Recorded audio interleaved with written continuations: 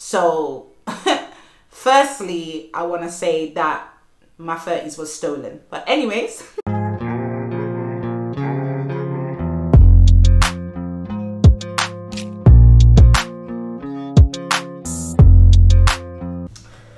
Good afternoon, lovely people, and welcome back to my channel. So my name is April and I have been gone a hot minute. I do apologize for that. Sometimes life just gets on top of you, being a mom, working, you know, trying to socialize, have fun all at the same time and do YouTube. It can be a lot, but it doesn't matter because I am here and I am back with another video. So as you can see from the title, everything we're going to be talking about today is things that I have learned since turning 30. So obviously I turned 30 in 2020. So it was COVID, it was lockdown. I didn't really get to process being 30. Like, I was speaking about this with my cousin and I was like, my 30s was stolen. They were stolen from me, robbed.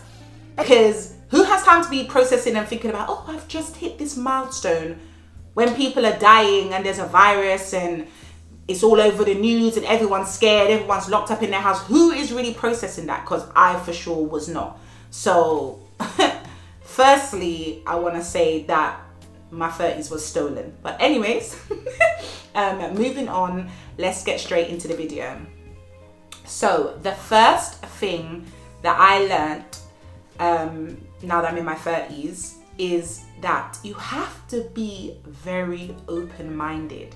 And it's actually quite surprising, like, how much grown-ass people over the age of 30, in their 40s, 50s, 60s, 70s, whatever it may be, are so bloody judgmental. They are judgmental. Like, they're not even open-minded. They'll just be out here throwing shade and throwing their comments and throwing this. It's like, hello. We all have different beliefs, we all have different morals, we all have different views, we all have different opinions, you know, and it's about being open-minded to those people's views and opinions. And it's surprising how much people are not. You know, people are very judgmental, and that's not a very nice thing. You know, you don't want to feel like you're surrounded around people that are judging you or judging your choices or judging your decisions, you know. I always believe in trying to understand, trying to maybe put myself in the other person's shoe, take myself out of it, because I notice a lot of the times, you know, people can get themselves caught up. Well, I wouldn't do that. But if it was me, well, if I was in that, well, you're not. You're not in that situation, it's the other person, so maybe try and look at it from their perspective. Be open-minded, you know. It's such a big thing, you know, because it's not nice when you feel like someone's being insensitive to something that you're telling them, or something that you've experienced, or something how you feel, you know.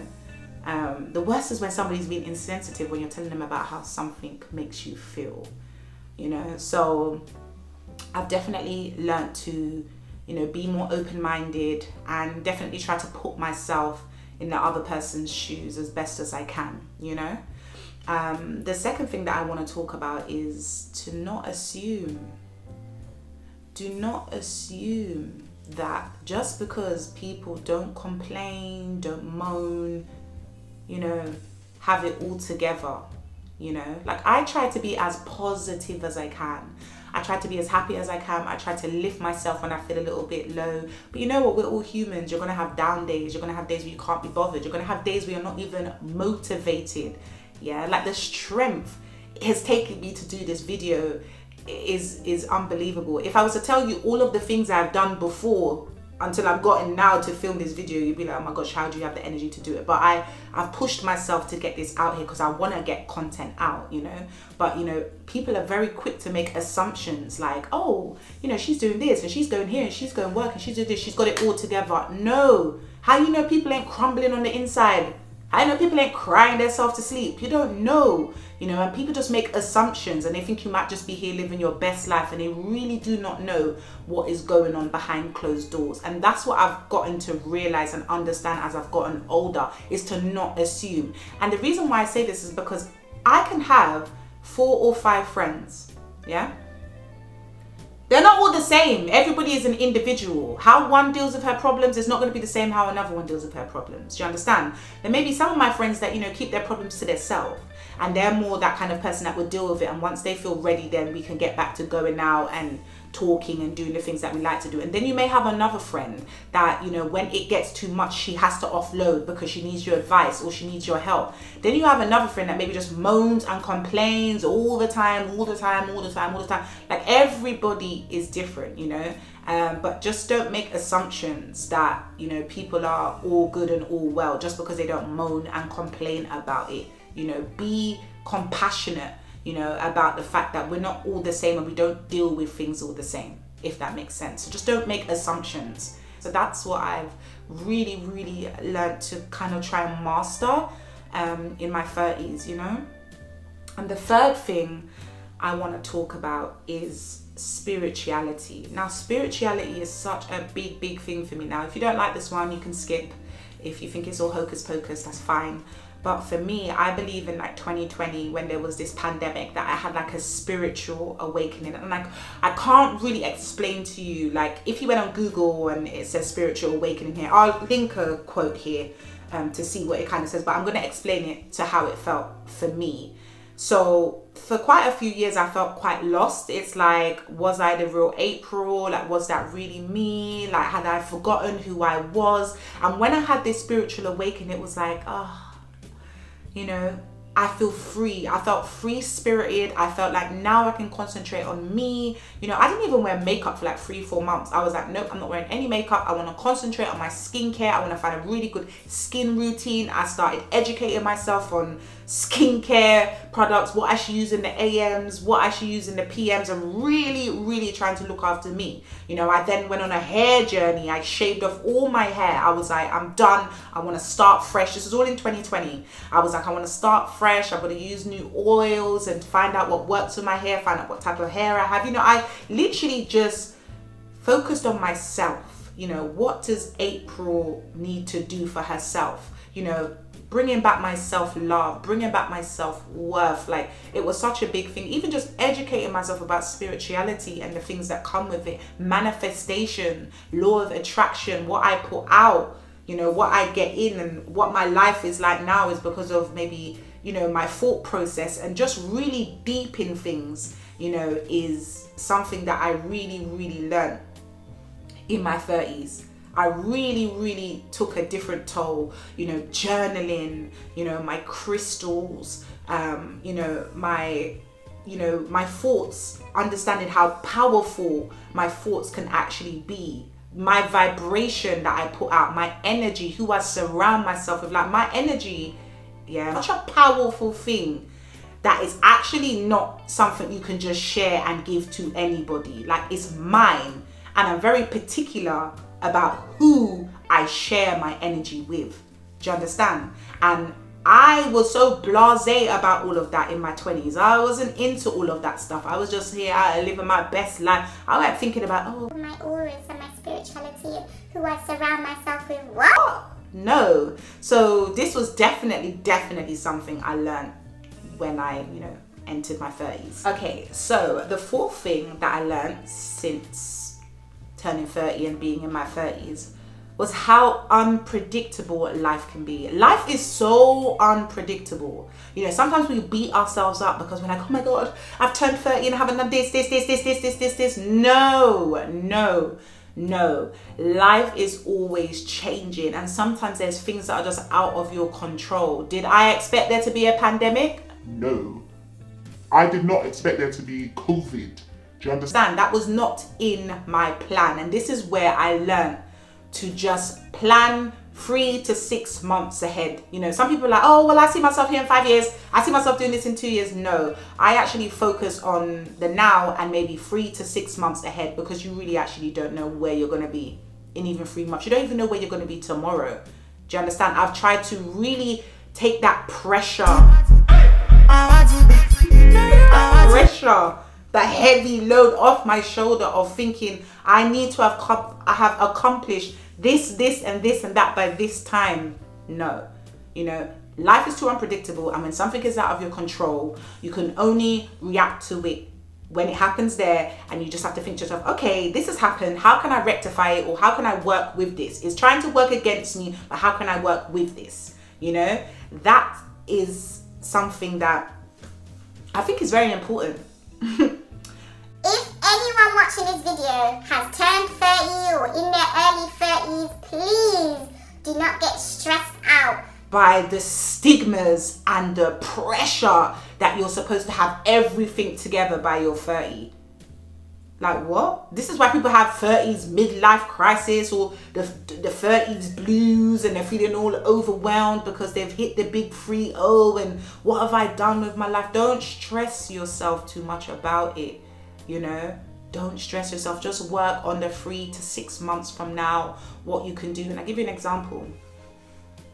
So, you know, a lot of women, let's be real, once you get to your 30s, your ex be, hey! Okay? And you've always wanted to, you know, get married and have a couple of kids, a couple of children.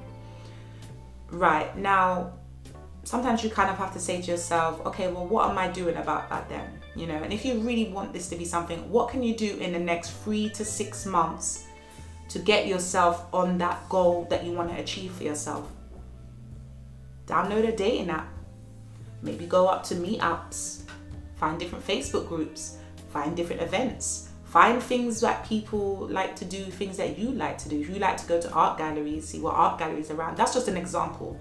But what I'm trying to say is sometimes we have to, there's a foundation and you have to add the building blocks to it in order for you to get the house, yeah?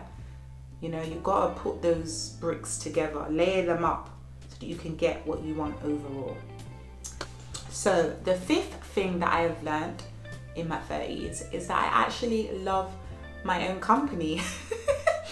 I know my mom's gonna bust up at this because listen, when I was in my 20s, I'll be just out gallivanting, going on holidays, having fun and just being around my friends. I love my friends, just being out all the time at my friend's house, sleepovers, just always out. And you know, I never actually realized, you know, April, do you actually like your own company? And it wasn't until getting my own place in my 30s that I realized that I love my own company. I can't even believe I'm saying this, but I actually love my own company. I love my own space. I love my own peace and serenity. The best feeling in the world is when you just come home to your own place. You know, I put my little one to bed. I snuggle up on my sofa and I've just got my candles lit, my wax melts, even an incense. And I just feel so at peace. You know, and I don't mind doing that for days on end. Like, I didn't even think I would be that person that actually might say I prefer staying in than going out. What? Is that me? April? What? I would have not expected myself to be saying this, you know. But it's actually true. Like, I actually really love my own company. I like being within my own thoughts. I like, you know, journaling. I like creating and just doing little bits and bobs, like or reading. Like, no, man, I actually really love my own company, and that's something that I definitely learned in my 30s, which surprised me. So yeah, moving on to number 6. Now this one is quite an important one, I would say, is tolerance. And what I mean by tolerance is that, you know, in my 30s, I realized that, you know, I mean, I did kind of know this in my 20s, but I think like my expectations and my beliefs were too high, and I just used to get myself all worked up about things that could have easily been avoided. But what I mean by tolerance is like, I've realized that no one's perfect. I'm not perfect. You watching this video is not perfect. No one's perfect. We all have flaws. But what I've learned is these people have flaws. But can you tolerate these flaws? That's what you kind of have to ask yourself, you know. Because I feel like, you know, in my 20s, I was very drastic with some of the decisions that I made in my life, and I probably didn't think through them properly. So I've learned to have more tolerance and to not be so dramatic and drastic with the things that I do, and really analyze certain situations over a period of time before saying, okay, peace, I'm out, if that makes sense, you know. And I think, you know, being in my 30s, I realized that there's just some behaviors, qualities, attributions about people that I cannot tolerate, and it's just not gonna work. Me, it's like, if I'm putting you on the level of sisterhood, Personal joke. But anyway, if I'm putting you on the level of the sisterhood, you know, I have certain expectations. And for me, if those expectations cannot be fulfilled, then I gotta cut it. Yeah, I gotta cut it. And the reason being is because, you know, I've gotten older and I really like to practice what I preach. And I'm the type of person, you know, the type of sister in the sisterhood that I don't want to be dramatic, but I'm kind of like a ride or die, you know. It's kind of like, if you need me, if you say April, you ring me and be like, pull up. Or April, I need you to do this for me. Or April, I need you to look after my son for me. Or April, I need you to look after the kids for me. If I'm not working, I'm going to be there. Yeah, if I had something that was even that important, I'm dropping that, cancelling that, and I'm coming straight to you to help you. And that's how I would expect my sisterhood people to do the same for me. You know, so I'm okay with somebody that I put in a category of maybe just a friend or an acquaintance or even a mummy friend that doesn't fulfill those needs. That's okay, because I haven't put you on that pedestal of the sisterhood, you know. So with that being said, this is where tolerance comes into it, because I'm not going to tolerate those kind of behaviors if you can't do that. If I'm putting you up here, yes, that I'm not going to put up with no BS, as simple as that. But I'm also not going to be drastic at the end of the day. You know what I mean? I'm also going to try and, you know, rectify it, be held accountable when I need to be held accountable. You know, those kind of things. Anyway, let's move on, because I think I went deep into tolerance. So the 7th thing that I learned in my 30s is just being more aware. So being more aware of the things that I say, not overstepping my mark, not being out of line, you know, knowing when to say things and not when to say things, you know, saying things that are on my mind, but just being aware of when to and when not to. So I'll give you an example.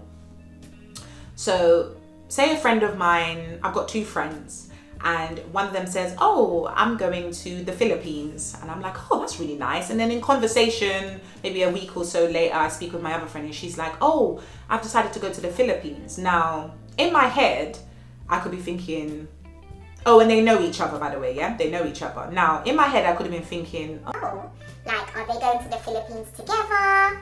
Like, why didn't they invite me? I feel left out. No, what I would do is, once the second one has said, oh, I'm going to the Philippines, I'd be like, say what? Are you going to the Philippines or blah, blah, blah, blah? Did you not book this, yeah? And kind of get a little bit of clarity, a little bit of understanding of maybe what the situation here. And I'd say the person's like, oh, no, no, I'm going with my own people's this, that. And, oh, I might end up seeing her out there, but no, blah. You know, basically what I'm trying to say is, being aware of when to say something, when not to say something. So instead of sitting down and thinking and assuming, oh, yeah, they planned that together and they left me out, this, that, why don't you ask? Do you understand? Why don't you ask, you know? Don't just let your thoughts eat you alive. Just ask and get it off of your chest, because sometimes you make assumptions and usually they're actually always wrong. Like, communicating usually gives you the correct answers. So yeah, I've just learned to know when to say things, when not to say things, when to keep things to myself, when to share things. You know, I feel like maybe in my 20s I was a bit blah, blah, blah, blah, and it's like, no, April, zip it. Zip it. Sometimes just keep your mouth quiet and just listen, you know. But yeah, to wrap up this video, I can hear my daughter. She's having a world of a time in the living room. I just want to talk about the final thing that I've learned in my 30s, and it's quite an important one. And I want you to take this one, if you don't even care about all the rest, but to take this one, because I think it's very important. And it's about not repeating history. And what I mean by that is learning from my mistakes. I've tried to learn from my mistakes, not repeat history. Like, I believe in growth, and I feel like you should always be on the path to trying to better yourself. You know, some people could say, oh, you could be on the path to trying to change yourself. you know, and me and one of my close girls, we don't really say about changing. You know, she always used to say to me, it's more about improvements. Yeah, you can always make slight improvements about yourself, or improvements to better yourself, you know, and that's something I have constantly been living by since turning 30 and being in my 30s, is that I'm not out here trying to do the same stuff that April was doing when she was 25. Do you understand?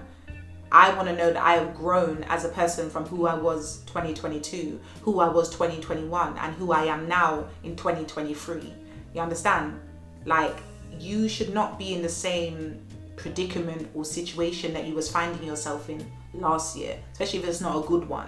You should be saying, damn, last year I was doing this, but this year I'm doing this. This is what I'm trying to follow on basically for the rest of my life, is to better myself. You know, we're not out here trying to repeat history, doing the same mistakes, making the same full decisions. No, you know your worth, know what you're capable of, push yourself, you know, drive, have that ambition. And I'm not saying you need to have it every day. We're humans, but you know, we need to be on a journey of bettering who we were the year before and the years and the decades and whatever it is, you know, and just striving to be a better person, you know, learning new things about ourselves, you know. But I would hate to feel like I was stuck in this time loop of where it was like, yo, April, you're stagnant. I hate being stagnant. Like you was in that situation and now you're in a similar situation. Like, make it make sense. Like, make it make sense. It's all about, you know, whatever it may be.